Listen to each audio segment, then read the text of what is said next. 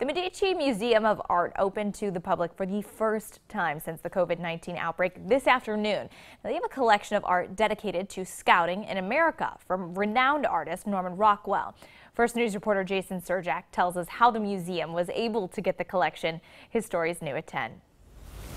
A new exhibit opened today at the Medici Museum of Art in Howland, showcasing all of the works by Norman Rockwell about the Boy Scouts. It shows the history of scouting, and it shows all of the fun that the youth of America can have in the program. The Medici's location helped it to win the right to show off the Rockwell collection. Many museums and foundations competed for the art collection, the Boy Scouts of America art collection, and so we were very fortunate to have it here at Medici Museum of Art. And one of the things they said was it because we are within 50 to 60% of the U.S. population in a one-day drive. Several community leaders were on hand for the ribbon-cutting ceremony, including Ohio Secretary of State Frank LaRose, who is a former Scout. LaRose was impressed by the exhibit.